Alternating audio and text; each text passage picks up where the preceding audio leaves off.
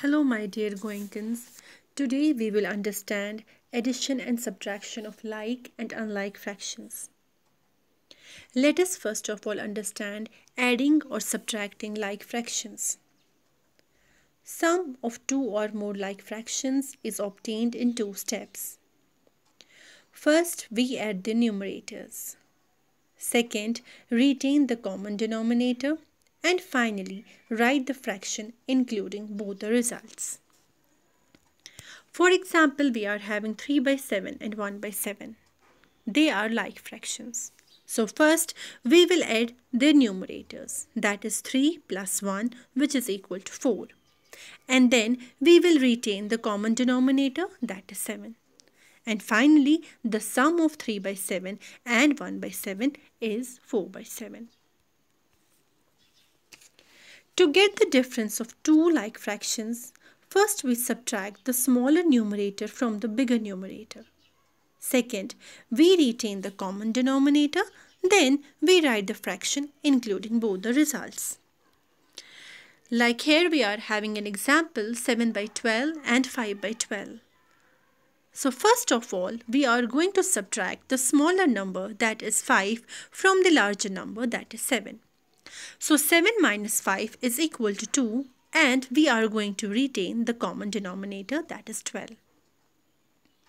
Since 2 by 12 is its difference, but it's not in the simpler form, so we are going to reduce this fraction in the simpler form, and the fraction in the simpler form is 1 by 6.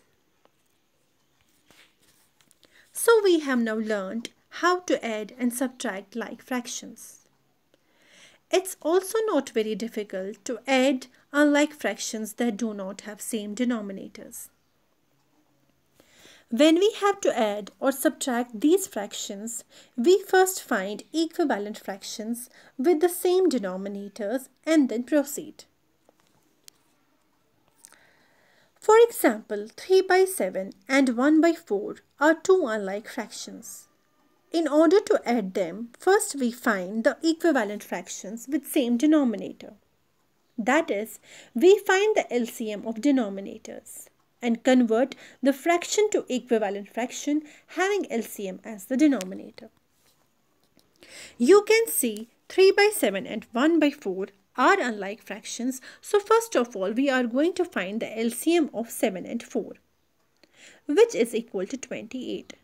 Now, we will convert the given fractions, that is 3 by 7 and 1 by 4, into an equivalent fraction such that both of them are having 28 as a denominator.